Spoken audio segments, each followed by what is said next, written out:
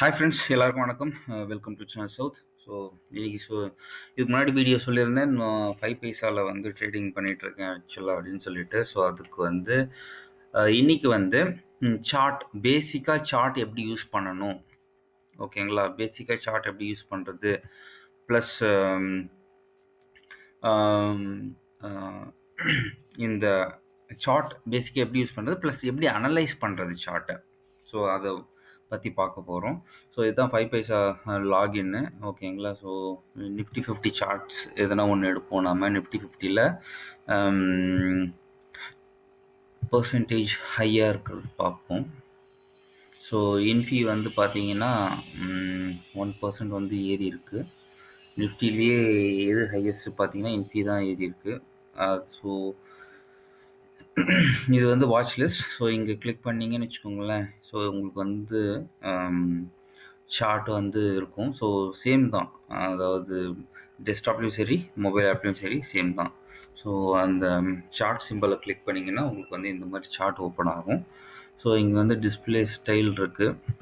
Display ஸ்டைலில் ஜென்ரலாக வந்து கலர் பார் இருக்கும். நான் கொஞ்சம் என்லார்ஜ் பண்ணி காட்டுறேன். இது வந்து கலர் பாரு. இது வந்து மவுண்டெயின்னா பிளெயினாக இருக்கிறது. நாம் பை டிஃபால்ட் யூஸ் பண்ணுறது வந்து கேண்டில் ஸ்டிக் தான். ஏன்னா கேண்டில் ஸ்டிக் தான் ஜாப்பனீஸ் கேண்டில் ஸ்டிக் இது. ஸோ ஈஸியாக வந்து அனலைஸ் பண்ண முடியும் பேட்டர்னு. அதனால் வந்து கேண்டில் ஸ்டிக் யூஸ் பண்ணுறாங்க. தீம் வந்து டே. என்னோடய ஃபேவரட் வந்து டே டைம் தான் நான் வச்சுக்கிறது. ஏன்னா நைட்டு வந்து பார்த்தீங்கன்னு வச்சுக்கோங்களேன், அது வந்து கொஞ்சம் dark shade. So dark ஷேடை compare பண்ணும்போது லைட் ஷேடு இருந்ததுன்னா கொஞ்சம் நல்லாயிருக்கும். எல்லாமே வந்து ஒரு பாசிட்டிவ் எனர்ஜி வந்து இருக்கும் லைட் ஷேடில். ஸோ அதனால் வந்து டே டைம் நான் வச்சுருக்கேன். அப்புறம் ஸ்டடீஸ் எப்பயுமே வந்து என்ன பண்ணலான்னா, ஜென்ரலாக வந்து நான் சொல்கிறேன், இன்ட்ராடே ட்ரேடிங் பண்ணுறீங்கன்னு வச்சுக்கோங்களேன், உங்களுக்கு வந்து ஒன்று சொல்கிறேன். மூவிங் ஆவரேஜ், 2 மூவிங் ஆவரேஜ் எடுத்துக்கோங்க. ஒன்று வந்து 9, கலர் வந்து க்ரீன் வச்சுக்கோங்களேன், இல்லை ப்ளூன்னு வச்சுக்கோங்க. இது வந்து மேலே போகும்போது நம்ம வந்து பை ஜோன்னு அர்த்தம். இன்னொன்று வந்து 26ன்னு வச்சுக்கோங்க. 9 and 26 எக்ஸ்பொனென்ஷியல் ரெட், ஓகேங்களா? 9 எக்ஸ்பொனென்ஷியல், ஓகேங்களா? ஸோ 1 minute பேட்டர்ன் வச்சுக்கலாம். ஸோ 1 monthன்னு கூட வச்சுக்கலாம், வேண்டாம், 1 டேயில் வச்சுக்கோங்க. ஸோ இங்கே பார்த்தீங்கன்னா உங்களுக்கு வந்து 1 day பேட்டர்ன் இது. ஸோ இது வந்து 1 day பேட்டர்ன். இங்கே 1 month வைக்கலாம், 3 month வைக்கலாம், 6 months வைக்கலாம். ஷார்ட் அனாலிசிஸ் பொறுத்து இருக்குது, ஓகேங்களா? ஸோ இது பார்த்தீங்கன்னா உங்களுக்கு இன்ஃபோசிஸ் வந்து ட்ரேட் ஸ்டார்ட் பண்ண டைம் வந்து பார்த்தீங்கன்னா ஆரம்பித்தது வந்து 696க்கு ஆரம்பிச்சிருக்கு, ஓகேங்களா? இப்போ ட்ரேடிங் ப்ரைஸ் வந்து 704, ஓகேங்களா? ஸோ ஆரம்பித்ததே வந்து கொஞ்சம் ஹையாக வந்து ஆரம்பிச்சிருக்கு. ஸோ பை டிஃபால்ட் வந்து ப்ரைஸ் வந்து கொஞ்சம் ப்ரீவியஸ் க்ளோஸை விட ஹையாகவே ஆரம்பிச்சிருக்கு.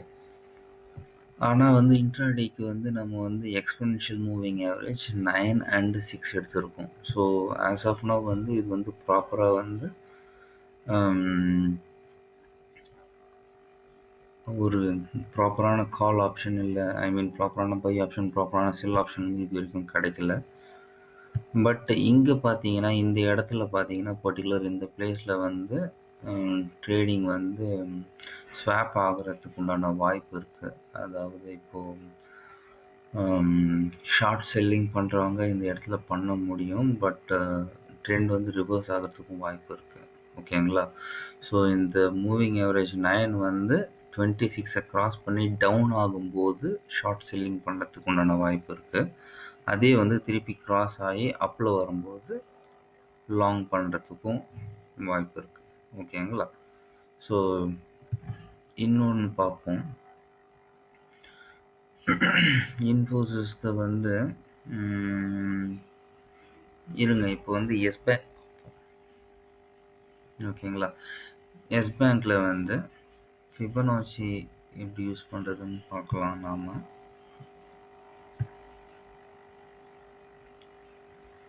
ஸோ இங்கே பார்த்தீங்கன்னா இப்போ வந்து லைவ் ட்ரேடிங் ஓடிட்டுருக்கு.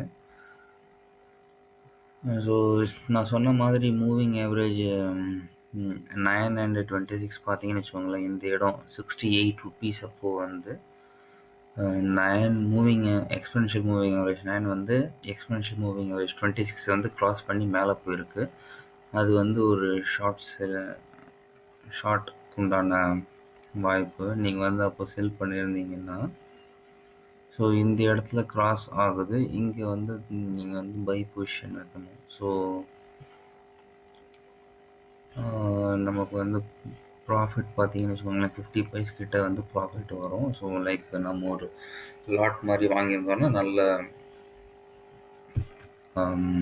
ப்ரைஸ் பார்க்க முடியும். ஓகேங்களா?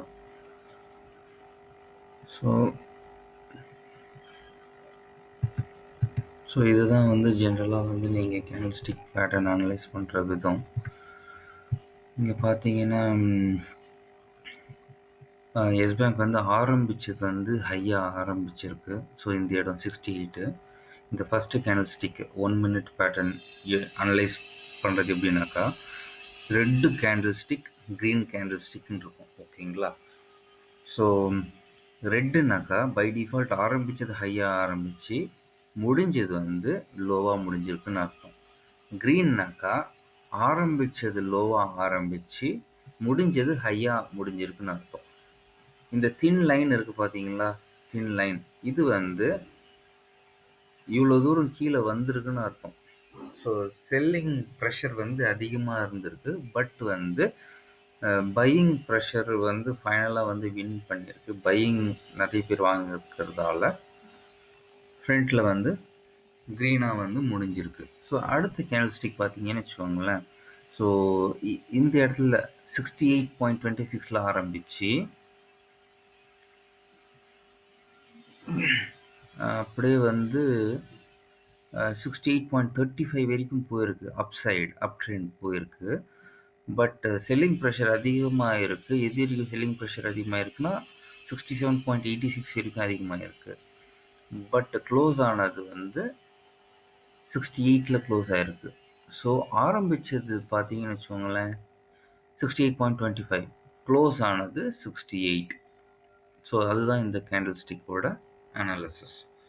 ஸோ இந்த மாதிரி ஒவ்வொரு கேண்டில் ஸ்டிக் பேட்டர்னை பேஸ் பண்ணி தான் அடுத்து வந்து ப்ரிடிக்ஷன் வந்து என்ன பண்ணணும், எப்படி பண்ணணும் அப்படின்னு சொல்லிட்டு இருக்கும். சரிங்களா?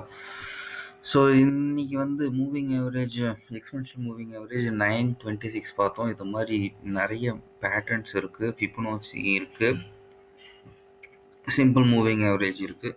ஸோ இதெல்லாம் வந்து நெக்ஸ்ட் வீடியோஸில் வந்து பார்ப்போம் நாம் எப்படின்னு சொல்லிட்டு.